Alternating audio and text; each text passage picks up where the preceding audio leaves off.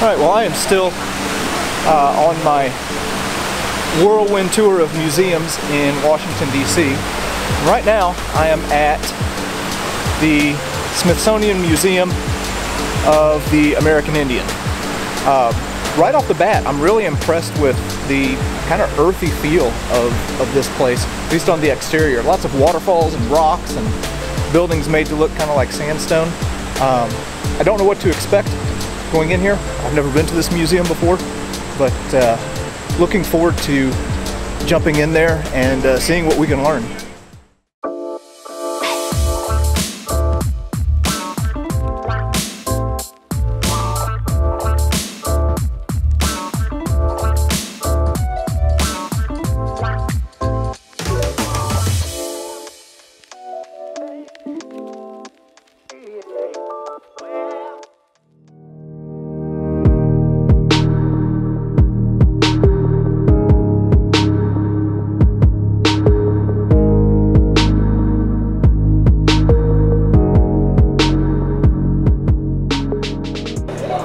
Alright, well we finally figured out how to get inside, and yeah, we're gonna see what we got here.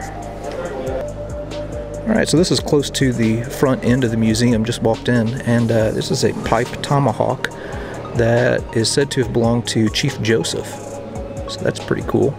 And then just behind that is a James Madison peace medal, and then behind them both is something called, oh gosh, an Anishinaabe ball-headed war club. Go ahead and just prepare that I'm probably going to be mispronouncing a lot of things throughout this tour. Alright, well this is telling me to start my visit at the theater on the 4th level. So who am I to go against how the people designed it? So I guess we're going up to the 4th floor first.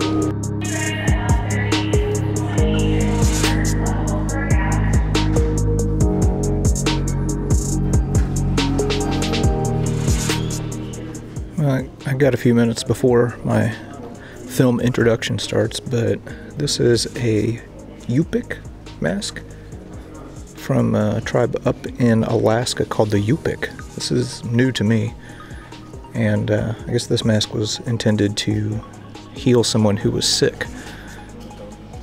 And some moose mittens, also from Alaska.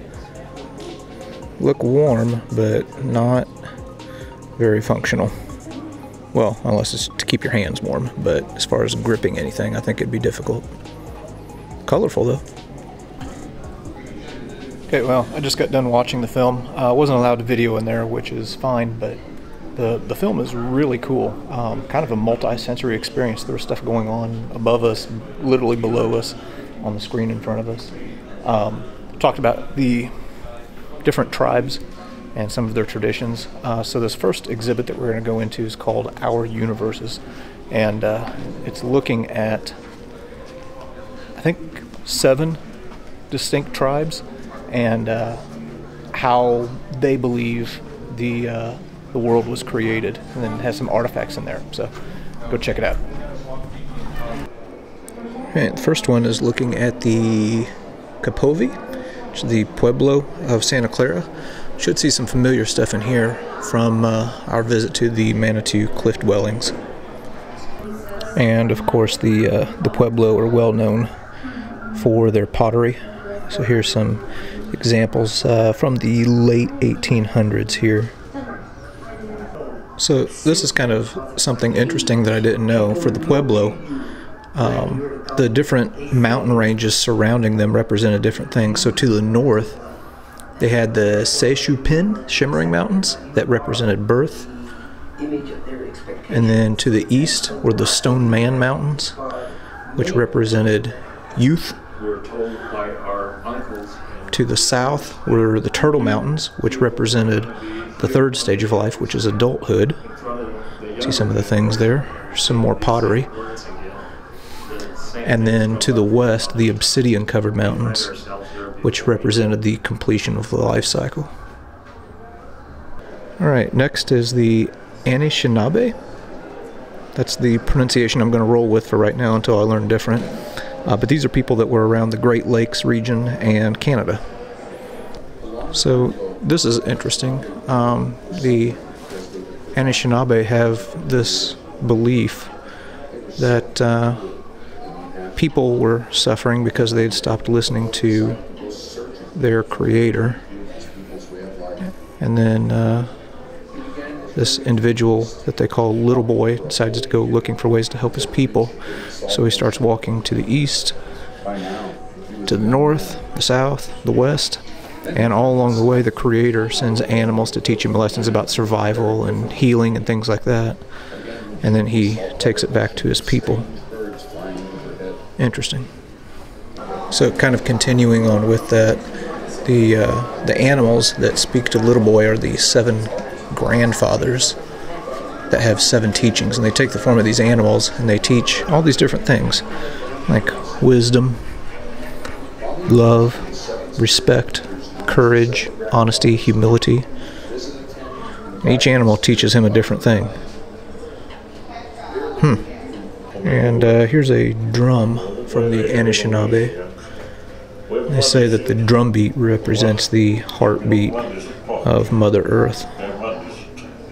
Okay, this next one is one that I'm a little bit more familiar with, and that is the Lakota people. This would be Great Plains region. Alright, so it's pretty dark in here, so hopefully the quality doesn't suffer too much. But this is a Lakota buffalo headdress. I've never seen anything like this before, so that's pretty interesting. And then also a drum, and then here's a little child's toy buffalo to help teach children about the importance of buffalo to the Lakota people and the Lakota culture. Now this thing here is called a roach, which I'd never heard of before. It's a headdress that's made out of porcupine quills. These are all items that were used in Lakota ceremonies, where they would do different rituals to reach out to the spirits for different reasons. Alright, next is the Hoopa people, which I've never heard of before. This is the region of like Northwest California.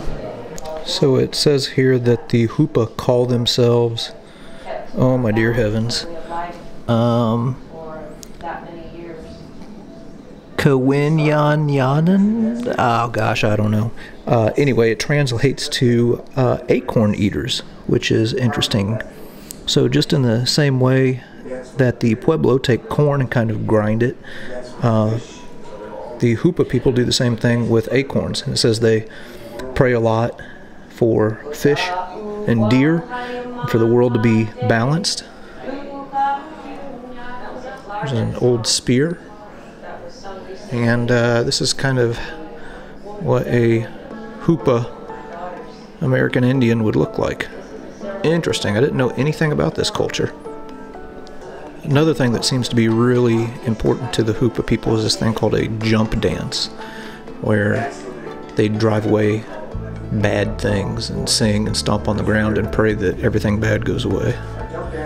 So this is some traditional dress of the Hoopa. Alright, getting ready to go look at some stuff for the Yupik. These are people that are natives to Alaska. Alright, and here are a few Yupik items. Some snowshoes, basket.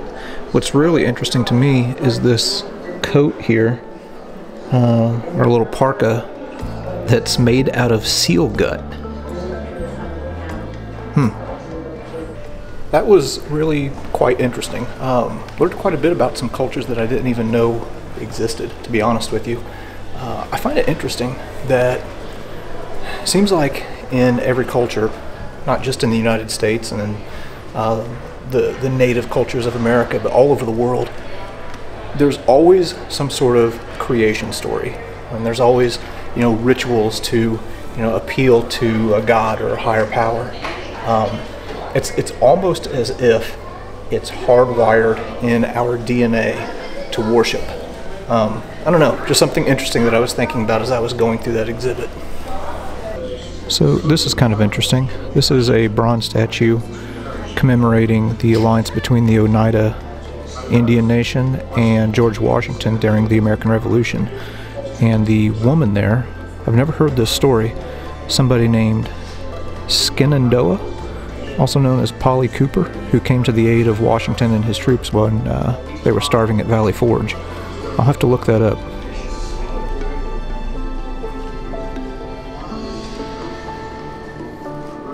So these are all belts or sacred badges of friendship that represent peace agreements between different Native American groups and the white settlers.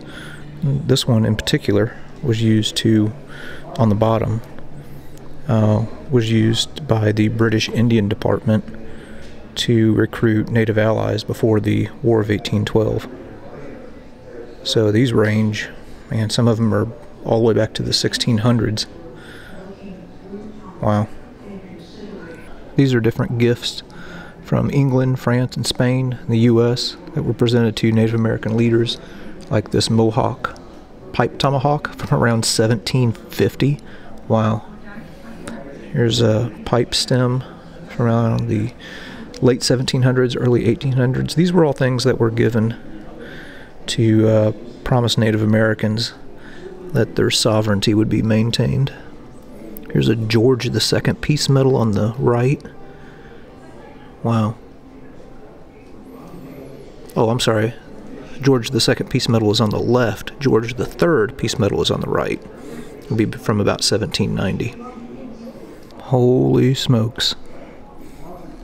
This is a collection that encompasses the Treaty of New Echota from 1835. This is the treaty that laid the groundwork for the Trail of Tears. And you can see there's the signature of Andrew Jackson. Wow. These are this treaty is only being displayed for a short amount of time in order to preserve it, but that is interesting. Here are some more ceremonial gifts, some peace medals. This one at the top is a Thomas Jefferson peace medal, and then here's a George Washington peace medal on the left. A pipe from William Henry Harrison, who later became president for like a few days. Here's a James Madison peace medal and a John Quincy Adams peace medal. Look at this. This is a Cheyenne painting from the late 1800s telling the story of the Battle of Little Bighorn. Wow.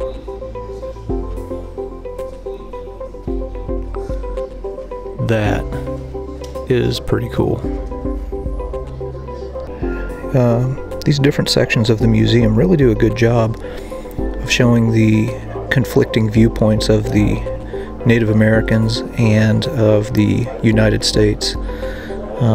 Kind of showing really a fair depiction of the conflict involved. Very, very well done here. I'm not going to address every single incident that they go over here in the museum, although all of them are interesting. But here's one for the California Gold Rush, and again, they do a really good job of showing the viewpoints of the Native Nations versus the viewpoint of the United States in each one of these conflicts.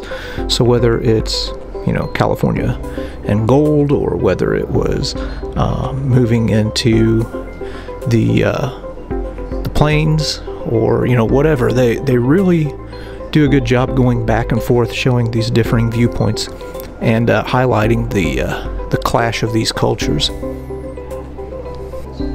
Of course, we have our rule that anytime we see a gun, we have to film it, especially when it's Andrew Jackson's pistol.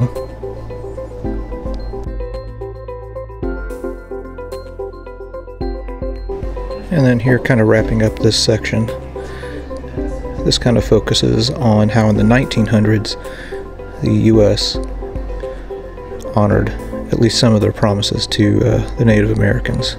Very interesting.